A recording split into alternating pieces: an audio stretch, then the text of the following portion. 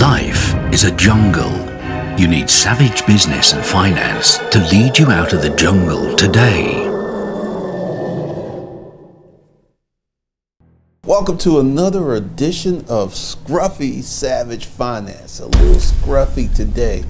We're going to talk about why you should not be buying luxury cars on an average income. And this is going to be a little preachy. It's going to be a little in your business, because this is something that you should know, that by continuing to buy new cars and continuing to finance new cars, eliminate or delay your retirement by 20 years. Here's what happens. You buy a new car and the new car depreciates. If this is your first time here, what I want you to do is go to the front of the channel and begin to watch the older videos up to now, so you can get your financial literacy that you need to win and compete in today's world. Do that. That's why I constructed this channel like that, and that's why I went ahead with the foundational financial education first. In this video is part of that foundational education. Many people buy cars based upon can they afford the payment, with little regard of the financial repercussions that will happen for years. Let me give you an example. One of the favorite cars on the road right now is the Dodge Hellcat, which is a $70,000 to $108,000 car. And you have many people who are literally breaking their necks to get this car. And you'll have some guy who lives at home with his mom and dad who has a Hellcat and an $800 to $1,500 per month car payment. And I know you're going, but Glendon, what does it matter? If he likes the car, he can afford it, he's happy. Here's the problem with that. The economic damage that this person is doing is cataclysmic. Car loans are front-loaded interest loans. Now, what does that mean? That you're going to pay the interest on the loan before you start paying on the principal of the loan, which ultimately pays the car off. So your first few years of a car payment are mostly 90% interest. And this is where the game gets wicked. So you go out and you buy yourself a luxury car. You make $50,000 a year. You get you a luxury car. Your payment is $800 to $900 per month. Well, I'm going to share something with you that I experienced when I had my first car. I only financed 2 cars in my life. And I remember I was in the military and I didn't buy a luxury car. I just bought a car and I financed it. And I went from a position of always having money to, it started to get a little tight, because I had the car payment, had the car insurance, I had the gas and the maintenance. And literally way back when I was an E4 in the military, and I think I was bringing home $1,100 per month, and my car payment was like $289, my insurance was $200, and then gas. So my car represented half of my disposable cash. And I was just, I instantly started to feel it, because once I paid the car payment, I was just like, I just don't have as much money as I used to. And this is something that will be compounded several times over if you buy a luxury car. So let's go ahead and say you make $50,000 a year. And you go out and get yourself a nice Mercedes, a nice BMW. Your payment is $800 to $900 something bucks, maybe $1,000 per month. That car payment represents 20 to 30% of your income. Here's where it gets very, very bad. That car is depreciating the minute you drive it off the lot. What is depreciation? The car is becoming less valuable. So essentially, I will tell you the story. I have not one, but 2 luxury vehicles. And I bought my first luxury vehicle when I started making big money. I had regular cars before I started making big money. Do not get into the realm of buying luxury vehicles before you make money, because I'm going to tell you, I have a BMW X5M. The tires on that car are like $2,500 for a set of 4. The brake job was $2,000 for the front and $1,500 for the rear. I have an Audi S4. I mean, I can just go on and on and on that you're going to have significant issues with just regular maintenance on a luxury vehicle. And I'm also, be sure to watch this video from the beginning to the end, because I'm going to teach you how to offset that loss, because it is a real and valid loss buying luxury cars when you don't have a luxury income. When you go ahead and get these luxury cars, just the typical maintenance is going to be extraordinarily expensive. Recently, my BMW is a 2012. I've had it for a while. Recently, I had to have some after the warranty expired, go figure. I had to have some work done on it, and it was $4,500. And I went to my private dealer and my private mechanic, and he said that there was some warranty issues and some recalls, and to take it to the dealership, because they were talking about $9,000, and the dealership got me out of there for $4,500. So my mechanic was honest, and he helped me out. Just typically, and I don't really drive my vehicles a lot, because I don't commute. I work from home, so I'm not really putting a lot of miles per year on my cars. And just, this year, the last 2 years, they've been relatively cheap because I don't put a lot of miles on them, so I don't have a lot of maintenance cost. However, the X5 was $108,000 when it was new, and the Audi was $55,000 when it was new. So that's $170,000. Today I could probably get 30 for the X5 and maybe 9. So essentially $140,000 in value has just literally gone down the drain. And I'm cool with that because I prepared for that, because on the other side, and this is the way you play the game, if you're a regular person with a regular income, do not buy a luxury car, and let alone don't even finance it. That's just the kiss of death. But this is how you play the game.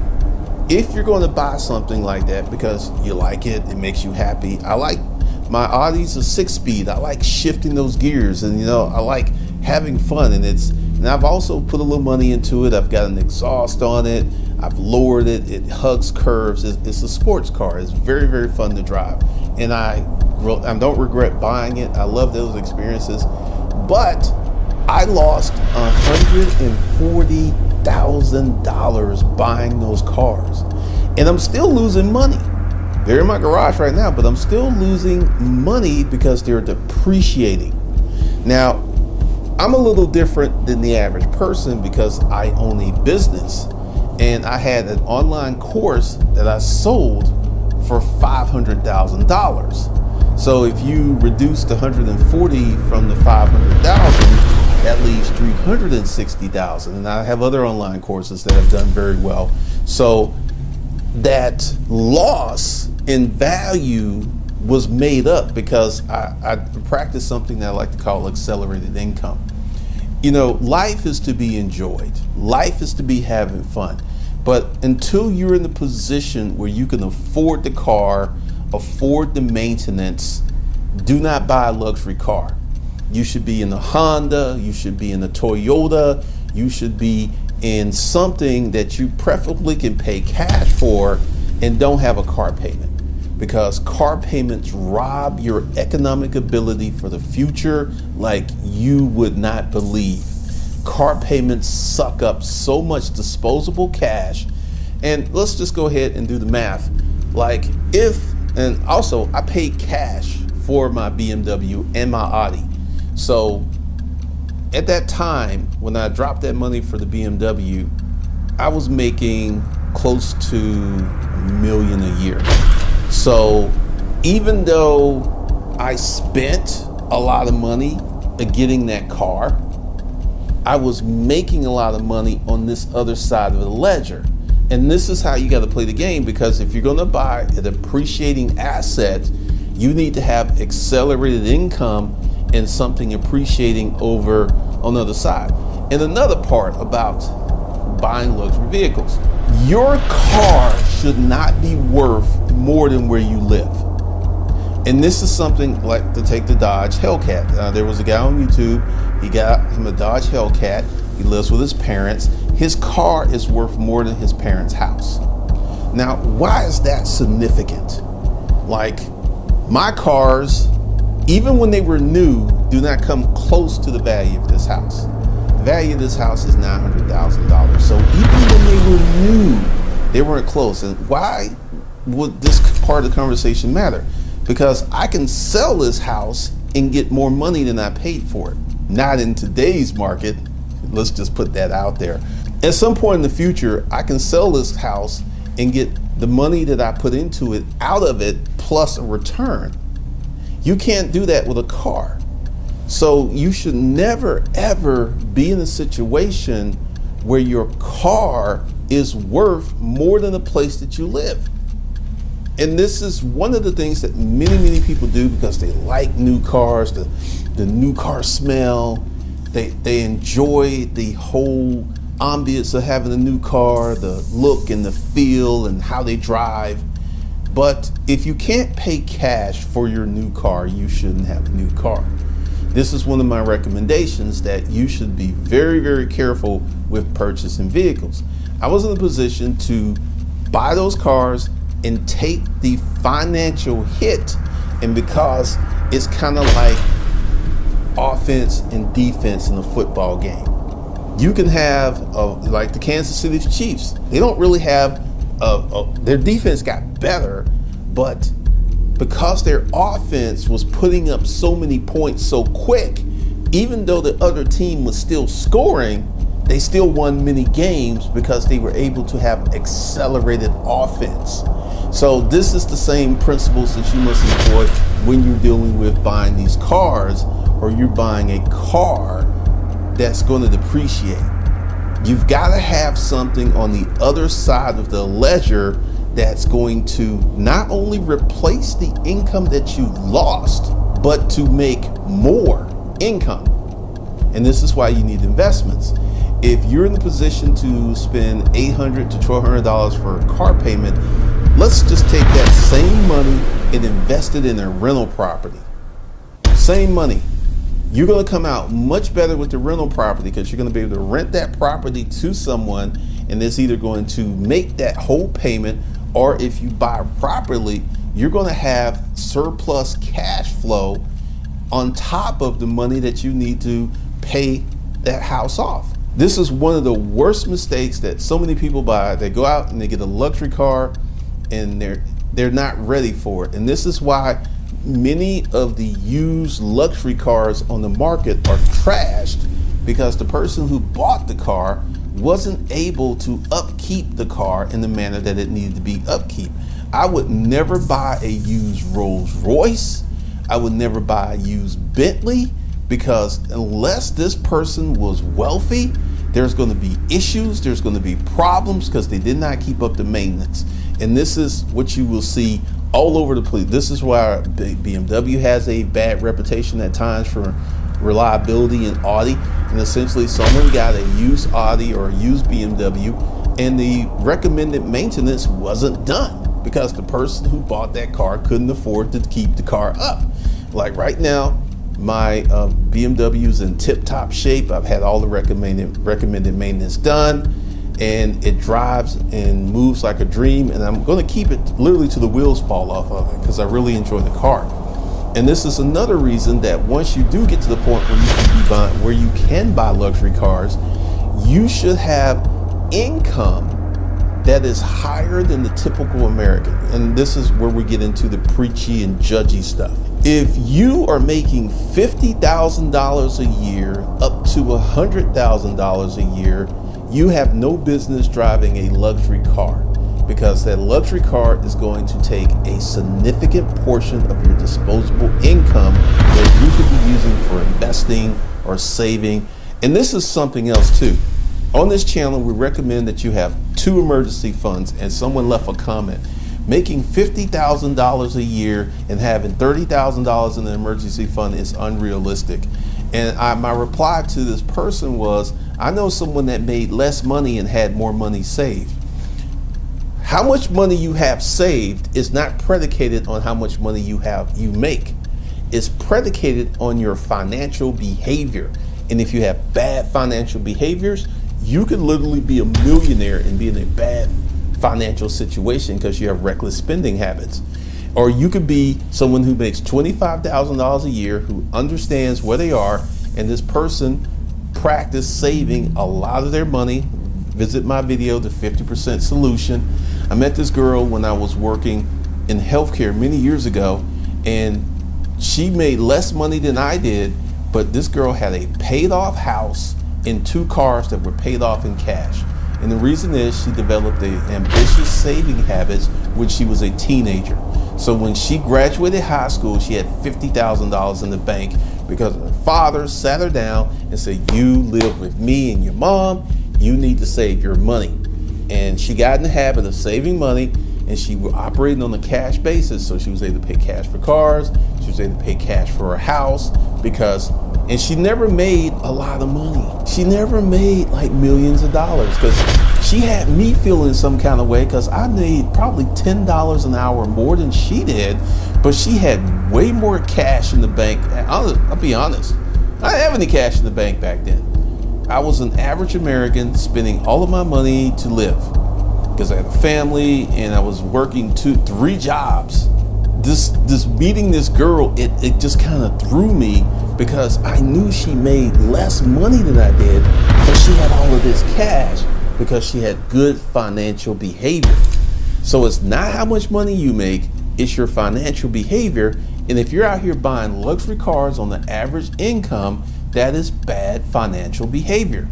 And I want you to stop it. Promise me you're not going to do that, because I understand the BMWs are nice. I understand the Audis are nice. But until you're making $250,000 to $500,000 a year, those things are not for you. You should stay away from them unless you can save up cash and have your long-term emergency fund funded, your short-term emergency funded, no debt. Then you go out and drop that money at the dealership. And another thing you need to have is an additional source of accelerated income, because even if you do all of that, the car is still going to depreciate. It's still going to lose value. Like I said, I've got $140,000 in represented lost value in my garage right now. And if I wasn't working on accelerated income, I would be so poor right now. I wouldn't be in this house. If I just went out and financed both those cars like a traditional American does, I would have lost. And this is one of the things with financing. You lose money on the interest and you lose money on the depreciation. So it would have been a double hit. I would have lost $140,000 plus whatever the interest would have been on those loans. So we're talking about $210,000 to $220,000 in lost economic value. That's a real number. Once again, this is why I say that you should start a business. You should start a side business. This is why I'm about doing more, creating additional income so you can live the life that you want. Because this whole financing car stuff is for the birds, and it's going to keep you poor. And there have been studies, many studies that have been done to show that financing cars delays or eliminates retirement. That's how much money you waste on financing cars. And you just shouldn't do it. You should not do it. So that is your message today. Hopefully it penetrates. Hopefully, with this pandemic thing going on, hopefully if you're in a situation where you can sell that luxury car and get from under that note, do so, because it is going to harm you economically for years.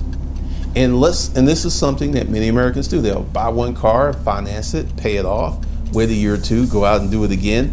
And they'll do this 6 to 20 times in their lifetime. And each time they repeat the process, they lose money 2 ways, on the interest and the depreciation. So don't do it. Just don't do it. It's just not the way to go. All right, this is Savage Finance. I got some courses that I'm going to start linking under these videos, because for you, if you are an average American and you're making average income, you need to accelerate your income. I don't care if you love your job, you got a good job, you need to do more, because what this pandemic revealed is just how economically fragile that so many people are. Literally, there are people doing these stimulus update videos on YouTube talking about getting money from the government, and they're getting record views, and channels are literally exploding with growth because there are so many people who need money because they have no savings. They have no attitude money. They have no emergency fund. They have nothing. And I don't want that to be you. So pay attention to your hustling godfather and watch this next video that's right here. Watch it from the start to the finish. Watch it.